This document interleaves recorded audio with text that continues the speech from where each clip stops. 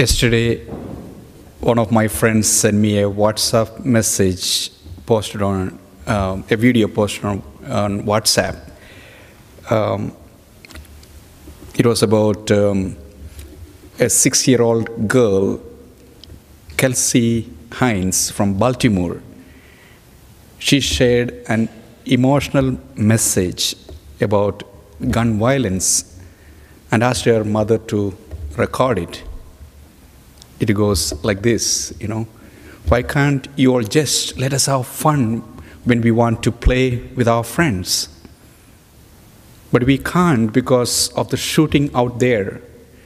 Shooting kids, shooting babies, shooting mothers and fathers.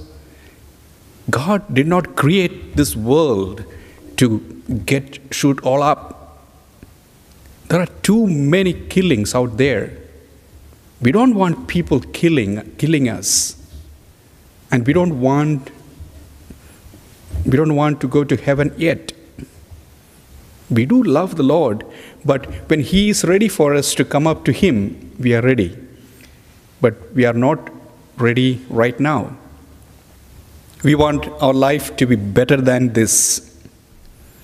I do not want a world that kills so much. You all need to know that God is watching you. He does not like the way you are treating other people. I'm sorry. I just can't take this world. This world is crazy. You need to change. You need to flip the world around. We don't want our world to be bad.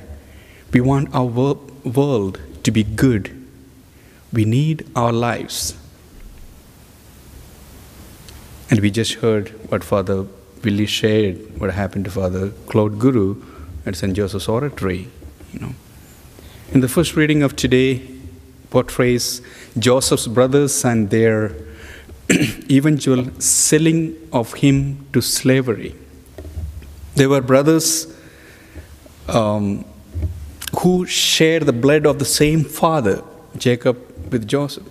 Father Jacob with Joseph.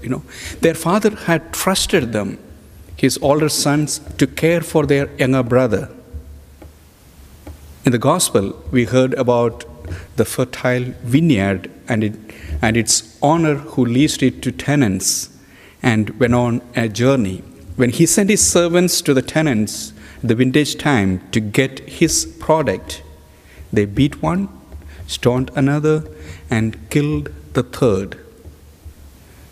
When he finally sent his son, they killed him also.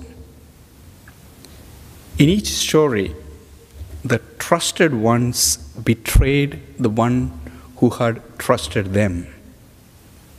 These two stories make us think about the responsibilities God has entrusted to us for the well-being of ourselves, our families, our parishes, our society, and the world. The readings of today stimulate us to think about accepting our responsibilities God has entrusted to us and use our time, talent, and treasure in fulfilling these responsibilities. The cry of the 6-year-old girl in the story, asking for a place to have fun, to play with her friends, and not a place of shooting and killing, make us think that our own responsibility for peace in the world begins with our own families. What am I doing to be a better self, family member, the world citizen during this Lenten season? God bless you and your families.